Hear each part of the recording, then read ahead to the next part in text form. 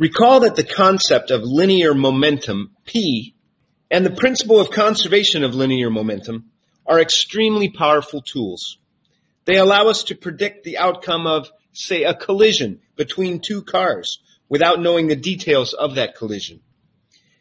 Here we begin a discussion of the angular counterpart of P. Our figure shows a particle of mass m with linear momentum P as it passes through point A in the xy plane. The angular momentum L of this particle with respect to the origin O is a vector quantity defined as r cross P, where r is the position vector of the particle with respect to O. As the particle moves relative to point O in the direction of its momentum, position vector r rotates about point O.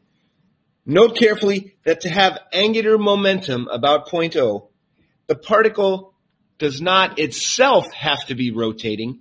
It can be moving in a straight line with momentum p. But you can think of the angular momentum as the vector r rotating about point O. So in our equation, L stands for angular momentum of a particle. I put that in parentheses because later we're going to talk about angular momentum of a collection of particles, which will be capital L. P is the linear momentum of the particle, and r is the position vector of the particle with respect to the spot where it is thought to be rotating about or have angular momentum about that point. In this diagram, it is the origin. And it is the cross product. Just like when we talked about torque, torque is the cross product of r and F. Angular momentum is the cross product of r and P. So that means the magnitude of the angular momentum is rp sine phi. And just like with torque, we can associate the sine phi with one or the other. If we associate it with P, as we do here in this diagram, then we use the component of P that is perpendicular to R. And if we associate the sine phi with R, then we multiply the full value of P times the perpendicular distance to the extension of P. When we talked about torque, this was called the line of action of the force. Now, because it's momentum, we're going to call it the extension. But it is still, R perpendicular is the shortest distance from O to the extension.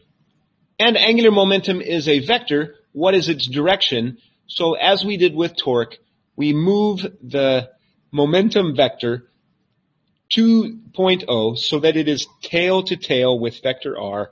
And then we take our right hand and we sweep our fingers of our right hand from R towards P. So R cross P, moving from R towards P. And the thumb of our right hand will point in the direction of the vector L. And we know that momentum, P, is equal to mass times velocity. So we can rewrite this, R cross P, as R cross mv. And since m is a scalar, we can pull it outside of the cross product and say that the linear momentum of a particle is equal to mass times the cross product of R and V. And once again, just as before, we can associate the sine phi with V, or we can associate it with R. And if we associate it with V, we would write it as R times M times V perpendicular. And that is the perpendicular component of momentum there, M times V perpendicular. Or if we write it this way, M times V times R perpendicular, M times V is momentum P. We can rewrite it as P times R perpendicular. Let's look at this sample problem. Read the description of the problem and try to answer these questions. Rank the particles according to the magnitudes of their angular momentum about point O, greatest first. And then, which particles have negative angular momentum about point O?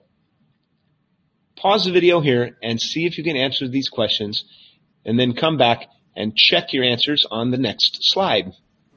The problem first asks us to rank them according to their angular momentum. So our equation for angular momentum is L equals R cross P, which for this example, if we notice that the momentum is the same for all the particles, they all have the same mass and they all have the same velocity, so they all have the same P. So if I rewrite this equation to say R perpendicular times P, since P is the same for all of them, but if I rank them according to their R perpendiculars, I'll be able to rank them by their angular momentum. So I see that 1 and 3 have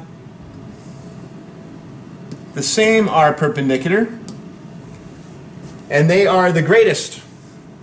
The R perpendicular for 2 and 4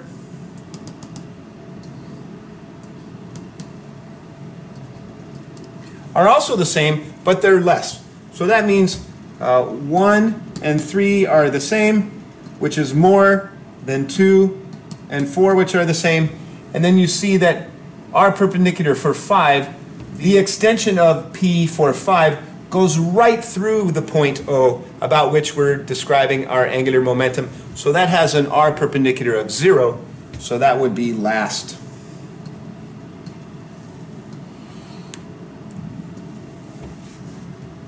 Next they ask us, which particles have negative angular momentum? Remember, if we draw the vectors tail to tail, we sweep our right hand from R to P. So for number 1, there's my R vector, and I move my P vector so that it's tail to tail, and I sweep my right hand from R to P, and I see, using the right hand rule, that my thumb is pointing out of the page. In other words, this is like a counterclockwise movement of my hand, so that's the positive direction. For 3, there's R, and if I move it so that it's tail to tail, there's R and there's P. Now when I sweep my hand from R to P, my thumb points into the board, which is the negative direction. So basically you can just look at it like it's a clock and see that compared to O, 3 is moving in a clockwise. Up here, that's clockwise. 2 is also clockwise. So 3 and 2 are going to be negative, and 1 and 4, that way and that way, are going to be positive. And 5 we decided was 0, so it has no direction.